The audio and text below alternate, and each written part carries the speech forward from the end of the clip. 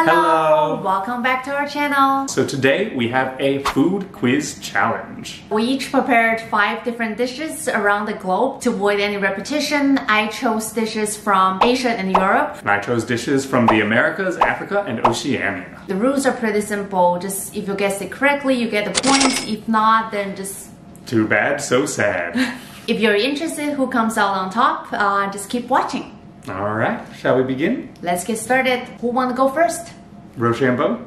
Rock, paper, scissors, shoot! Woo! Right. I will go first. So, the first dish is this one. Looking at this picture, I want you to describe a little bit what you see. When I first looked at this picture, I thought it was coffee from Turkey.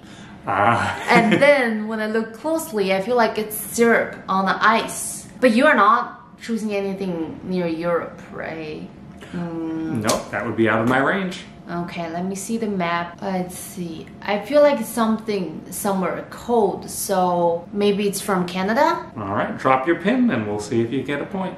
Okay, I'll move the first one to Canada. Alright. You are correct, although the exact location in Canada is pretty far off. I think it's something around here. And now you're still way too far north. Regardless, you get a point, because this is tire sur la neige in French, or, of course, you can also call it maple taffy in English. However, this is also something that's very popular in New England, where we call it sugar on snow. Ah, so it's like Quebec? Yep, so Quebec has it, New Brunswick, and New England, especially the northern parts of New England. There are a few different ways you can eat this, but really it's just boiled maple syrup, which you pour over some snow, and then you eat with a stick or a fork right off the snow. In New England, you also have an interesting tradition where you eat this with a pickle. Ah. So you take a bite of pickle, you have some sugar on snow, and that cuts through the sweetness because it is very sweet. Okay, interesting. Moving on to the next. Do you want to try? Alright. First one. Now, my turn to lay a point. It is 1-0, so the pressure is on. Ah, okay. Unfortunately, you've fallen into a trap. I know this one. This is from Georgia. Yeah. We were talking about going to a Georgian restaurant at one point. Now I just need to find Georgia on the map. Oh, it's right there. Perfect. Okay. Was that correct?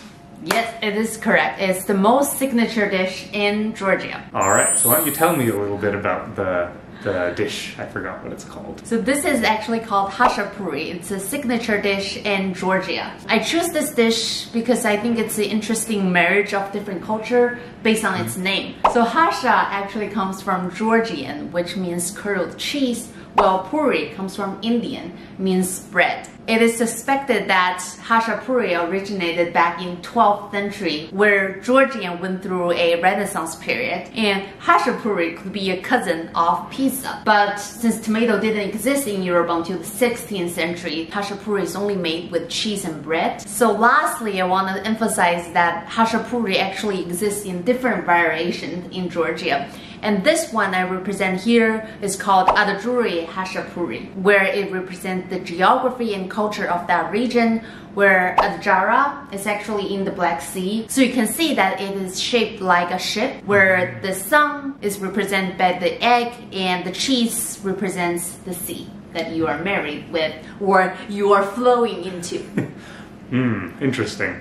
Not to nitpick with the Georgians, but if your sea is inside of your boat, that's generally not good. It is very nice. I look forward to trying this. Yeah, and you know when I was doing research on Georgia, I actually saw that their other signature dish is a dumpling. That's like shaped exactly like what we see in China. But they emphasize that it's nothing to do with Chinese dumpling. I guess you just like the filling with different spice, but I'm very interested to try it. And I feel like since Georgia is next to Russia, Eastern Europe, and also some like Middle East country, this culture actually married from different region, and it will be interesting to try their cuisine as well. Definitely. All right. Are you ready for the next one that I found for you? Yep. Okay, I don't remember what order I put these in, so let's take a look. Okay, let's see. Ah, okay. What is that? Why don't you describe what you're looking at? So what I see is some potato and veggie in a pit. I feel like by how it is being presented, I feel like it will be a dish from South America. That's what I think. Right. And then based on the map, I actually not have much knowledge about South America, so I'm just gonna have a random guess. Brazil? Alright, grab your next marker and drop it where you think it is. Brazil.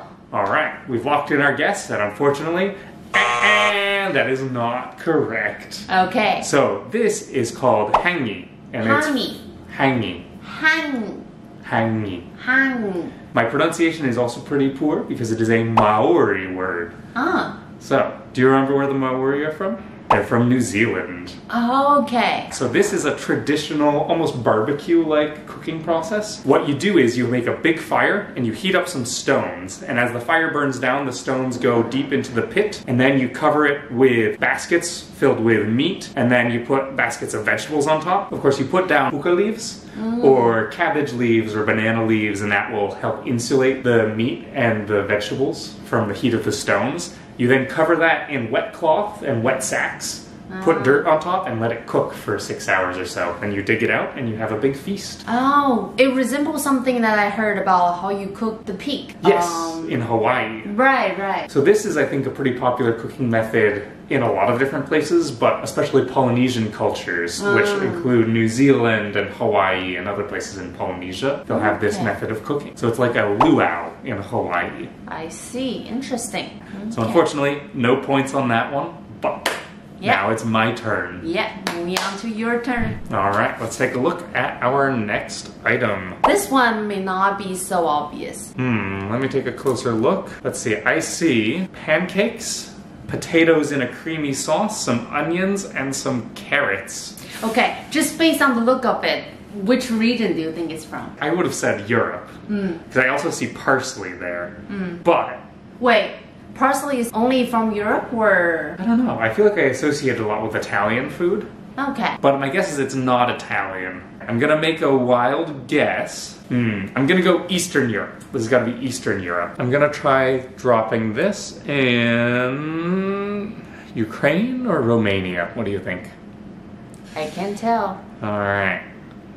Romania. The answer is no, first of all. But I'm not sure if the picture is a little bit misleading because it's not pancake if you look closely. It's a protein, so have a second guess what it is. It's actually pork belly. Oh, pork belly. I don't think that would change my guess very much. It would definitely eliminate the Middle East, I think, for the most part. But I would definitely say still Eastern Europe. Did I get the general region correct? This is actually a signature dish from Denmark. Oh. I'm not sure if I pronounced it correctly, but it's called the stik flisk, and it's a Danish signature dish where it's basically cooked with pork belly with the parsley and white sauce. This dish was first invented back in the middle of 17th century in the rural Danish countryside, where it's very common to cook the pork belly with the tomato, you know, as the very signature Northern Europe dish where you have the potato and a type of meat. You know, the plating, I feel like it's really simple to that region. Yeah, it definitely looks very rural, rustic, very homey. And when it hits the city restaurant, it becomes a signature dish. I think you should definitely try it if you are hoping to visit Denmark during the winter season, because this is the kind of dish that people would normally have, at least what I saw on the internet, once a week. But I'm not sure nowadays will be the case, given pork belly has kind of greasy, but I would definitely be interested to try it. Yes, definitely. That does look fascinating.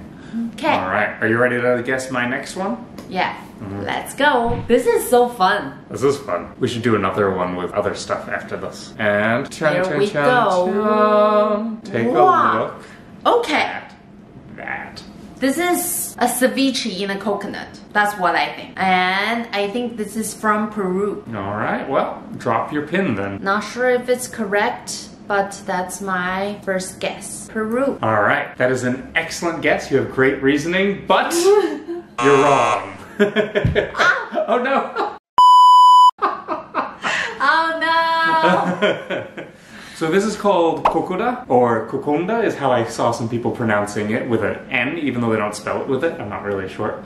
But what's funny is it's actually been described as a Fijian ceviche. So it's from Fiji instead. Interesting. Now, you were right. It is basically a ceviche. So it's raw fish cured in lemon or lime juice and then tossed with miti, which is coconut milk mixed with other vegetables, usually onion, tomato, cucumber, cilantro, coriander for our Brits out there, stuff like that. Okay. And then traditionally you serve it either in a coconut or you can serve it on lettuce leaves. Another thing that I thought was pretty cool is the way they extract the coconut juice. Okay. Online, I saw people saying, oh, you just use a cheesecloth or something and wring it out, or you can use some bark if you're more traditional. But when I watched people make it from Fiji, they were just grabbing the coconut with their hands and like squeezing the heck out of it to get all the milk out, which I thought was pretty cool. We should definitely try this. Yeah, I was just also wondering because as we learned from Peru that their cuisine is deeply influenced by the Japanese way of cooking. That's where ceviche was invented. Is that a similar case in Fiji? So I don't think so. I think in this case it's just making use of what you have. So if you have on the island lemons and limes and nice, good quality fish and coconuts, it makes sense to mix the fish together with all of these other ingredients. So it seems to be an original Fijian dish, or at least Polynesian. I would definitely want to go visit. I would also want to try this, yeah. It looks amazing. Moving on to the next one. All right, time for me to guess. Since I only got one correct based on the 3 dishes, I secretly hoping you don't get this one right. All right, we'll see. It sounds like you're a little worried, so... Isn't it so appetizing? It is. That is very appetizing. So the first thing I'm going to think of when I see this is it's got to be Malaysia or Indonesia or somewhere like that. It looks very similar to that. I see it looks like pandan leaves, and then there are a bunch of different stuff inside. So I'm going to go out on a limb and I'm going to guess Indonesia. She's not giving anything away with her expression. I can't. That's cheating. Indonesia and... Oh, watch this. I have the technology. Shucks.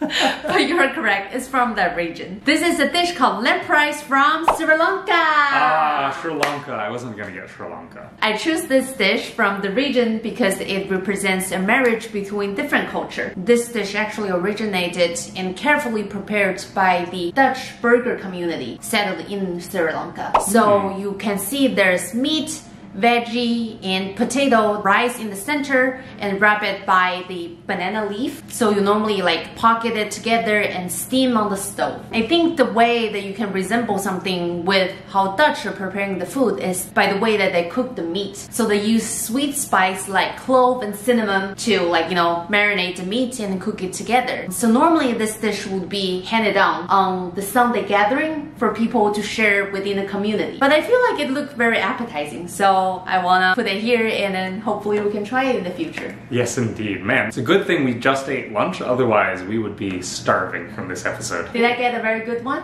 That was a good one. I wouldn't have guessed any Dutch influence looking at the picture, but I guessed it does have potatoes. All right, are you ready for your next guess? We're currently tied on the score, right? 1-1. Editor, put it up there and there. Okay. So this one would definitely be something in Caribbean. Or it can also be something from like Africa. Is it from Ethiopia? What country? Ethiopia.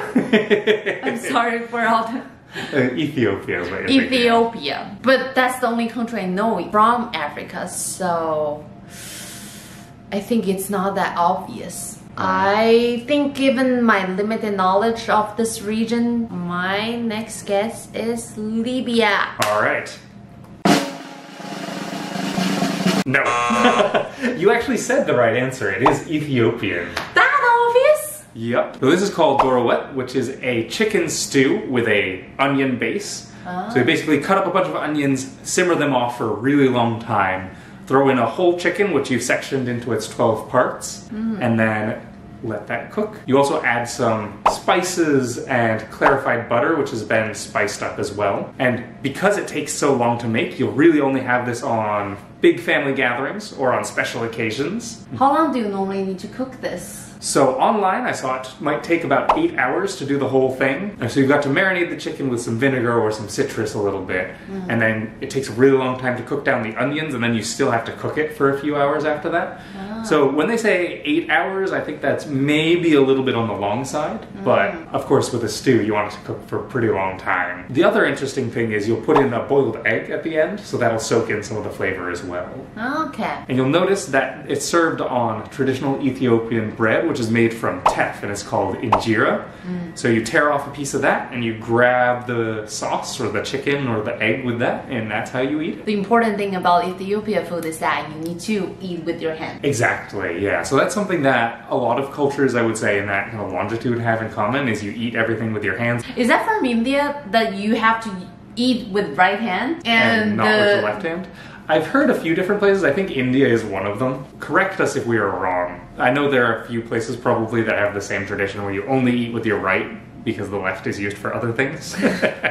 My turn to guess the next food. Let's take a look. All right. So, first off, this has olives, so that's pretty obviously not East Asian. I see some lettuce. I see what looks like, I don't know what that looks like. It looks like something with turmeric. When you have the sound, I know I succeeded. Okay. All right, that's a tricky one. I don't know if I know this one. Well, it's still 1-1. We each have one more chance after this, so I think I can be a little bit risky. Let's grab our pin, and I'm going to guess somewhere Mediterranean, or, because you've been picking tricky places. Let's look in the Mediterranean what options we have. You know what? I think this is Spanish. We're gonna go with Spanish. Looks like it could be a tapas of some sort. Okay, drum roll.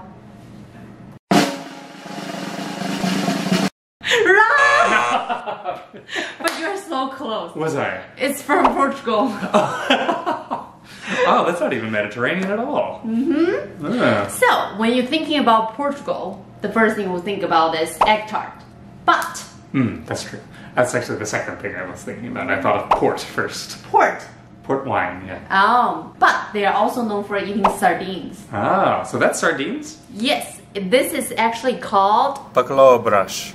I don't know how to pronounce, and I don't trust myself. So there's a saying in Portugal, there's over 365 ways of making sardine because they just love it, and you will make it one day each day of the year. So this dish from the picture is actually made from shredded sardine with thinly fried potatoes with scrambled eggs and onion. And normally it will be like garnished with olive and parsley. It is actually originated from a region near Lisbon, and I think it's become a signature dish where you can just eat everywhere from Portugal. You know, I used to think the canned food, like those sardines, will be very fishy, but according to this recipe, or at least what people have been saying about this, it's actually tastes very fresh. So I'm very tempted to give it a try. Okay, that could be interesting. I don't know how tempted I am personally, but that's because my impression of sardines is just the ones you get in a can, and that's a little bit less appetizing. But yeah, that's the dish that I chose from Portugal. We're on to the last dishes, and we're still tied 1-1. So let's see who can take home the crown. At least we made good choices. That's true. They're very interesting dishes so far. I don't know if I want to try the sardine one, but everything else seems fun. Chang chang chang. Okay. This one, I feel like it's a very Western style of making. It's resemble like a hot dog, but I feel like it's made with like pesto sauce. So it's definitely not from Africa. Maybe from Australia, maybe from United States. But I feel like it's normally in the US we have it with mustard and ketchup. I'm not gonna say anything because you need to figure it out for yourself. Untainted guess. Because we already have something in Canada, right? So, is this just gonna be US? Drop your pin. I'm getting a little nervous because I want to get it right since it's the last one. US or Australia? Do you want to do eeny, meeny, miny, mo? Remind me who colonized Australia? The UK. UK. Yeah, so the UK's big English-speaking colonies that still exist are Canada, the United States, South Africa, Australia, New Zealand, and maybe Jamaica. That doesn't help. Okay, I'm gonna go with Australia. Drop your pin. Wait, I want to see your face. Drop your pin, wherever you're guessing. Go with US. All right, hit that drum roll again. Victory is within my grasp. So, This is actually from Argentina. It's called choripan, which when I heard it, I thought it sounded very Japanese because, you know, they like to smush words together like that. But choripan is chorizo on bread. And you're right, it is kind of like an elevated hot dog. So the green sauce that you're seeing is actually chimichurri, which is a parsley, oregano, chili pepper, olive oil, red wine vinegar sauce. And of course, chorizo is a spiced, spicy sausage. And then the bread that they use is usually either French bread or Spanish crusty bread, something long and crunchy. Okay. This is really popular at sporting events, or if you're having an asado, which is like a big Argentinian barbecue, you'll have this as an appetizer. And you can serve it one of two ways. You can serve it kind of like a hot dog in the US, where you have the chorizo whole, or you can have it like this, which is called mariposa, which means butterfly, where you cut it in half and it flips in half. Moving on to the last one. All right. Today. Pressure is on. If I don't get this one, it's a tie. Oh! I think you've shown me this before. I think you showed me a Korean show where they went to China and they ate something that looked exactly like that. Is it? What are these yellow things though? I don't know, it's gotta be Asian. My first instinct is to say China because I feel like I've seen them eat it. Maybe is it from Dongbei? I think she's trying to pretend that she doesn't. She's trying to keep a straight face. I'm gonna say China and specifically here. Yay! Was I correct on the region too? Yes. Was it in the Korean show you showed me? No, it's not from the Korean show, but I forgot the Korean show, but you were right. However, this one I specifically picked because I want to give it to the audience. I want to introduce this one. However, I figured you didn't know it. So, anyway, you win. But before we end this show, I think I need to introduce a little bit about this dish. It looks kind of interesting when you see the picture. It's actually originated from northeast China, the Heilongjiang province, and as you know, a little historical background about like this Heilongjiang province, the proximity with Mongolia and Korea as well as Russian give it like a mixed way of like how they choose to cook food. And historically, back in the 19th century, a lot of Han farmers from, like, I think, Shandong district all settled here. So that actually shaped how the whole, like, Heilongjiang district cook their food. So it's a mix of the Shandong province, mix of Russian way of cooking, Mongolia foods with Korean style of cooking, as well as the ethnic group within that region back in the Manchuria period. So a lot of Manzu actually live in Heilongjiang district as well. From the picture you can see that's a stew, and the reason there's a lot of stew in the northeast China is because it's very cold climate, and back in the ancient nomadic tribes, all the people would carry their food in a big pot on their backpack, and then they just like travel around.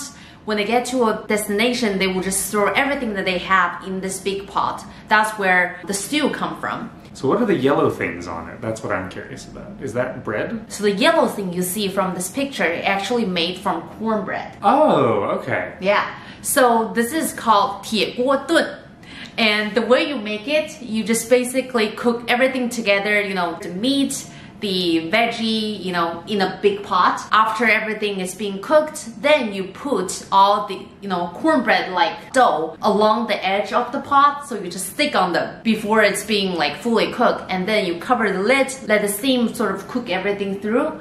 And that's where you have the dishes here. So normally you can eat the bread with the soup and it's very delicious. It looks very tasty. One thing to highlight about northeastern Chinese cuisine is due to its cold climate, people prefer more stronger taste. So things will be a little bit more salty, more sweet compared to, you know, what you will normally have from the southern part of China. So I've taken the crown today. We should probably play this game again because we have so many more countries' food to discover. We can also make a series about dessert or a cocktail, but just like, please comment down below what you want to see, but we at least really enjoyed this challenge so far. This is a lot of fun, yeah. I hope you've also enjoyed this episode of our food quiz challenge. If you find a name for it, you can also leave a suggestion in the comments. We wish you a happy holiday and we'll see you in the next one. Bye-bye!